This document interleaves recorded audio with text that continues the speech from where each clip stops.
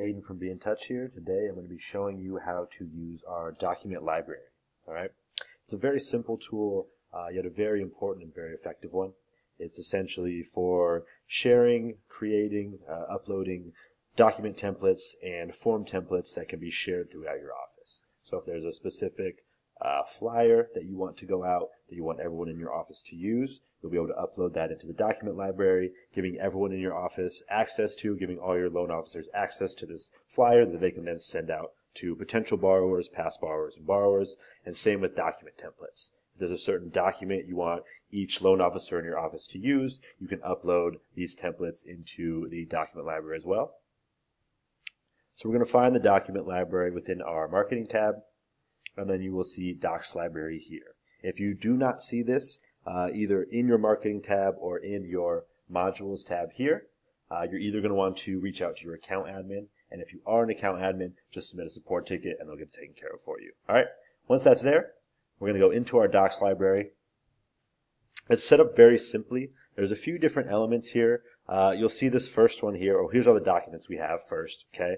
And then you'll see up here, we actually have tabs. So you can organize your documents into different sections, different genres or categories, if you will, depending on what they're for.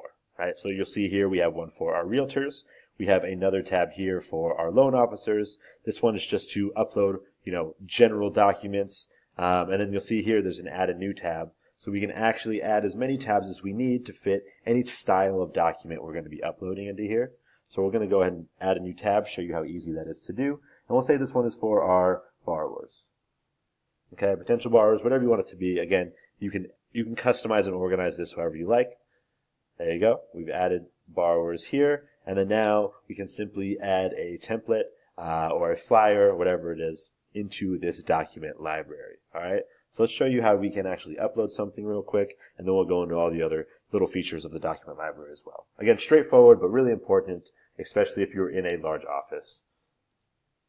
So let's say we are working on a mortgage document here. We're going to go ahead and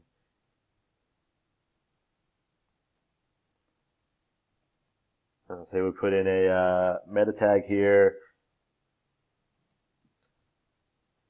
Okay, we're going to add a signature space, a date space, and again, this will also be able to use with our e-sign tool if you guys have not checked that out yet either. That'll be a walkthrough for that in our YouTube channel as well. It's just search e-sign BNTouch. So let's say we have this document. Again, it's going to be whatever you guys want it to be. And we want everyone in the office to use this document. We're going to go ahead and save it to our computer. Okay. If you're using Google Docs, you're going to want to save it as a Word doc. If you're using Microsoft Word, you can just go ahead and save it. All right, so you'll see it's down here, mortgage doc template. We're going to go ahead and add this template. Again, it's just like uploading anything you've ever done online. There it is right there, the mortgage doc template. Okay, you'll see, make sure this is the right thing here. You can input a name of the template. So if you wanted to rename it something different than this, if you don't want that docx, so we'll just to clean it up, we'll just do mortgage doc template because we don't want that .docx in there. We'll go ahead and save it. And that should go ahead and upload right in there. There you go. See, and now we don't have that docx. If you just upload a document straight up, it's going to show exactly how it's saved in your computer. So you can add a name of it there. Again, just to keep things clean and organized and simple. Okay. And then if you hover over, you'll see you have the option to print the document. So if you wanted to hand it off to a borrower, print out a bunch of different flyers and put them up or send them out, you'll be able to do that as well.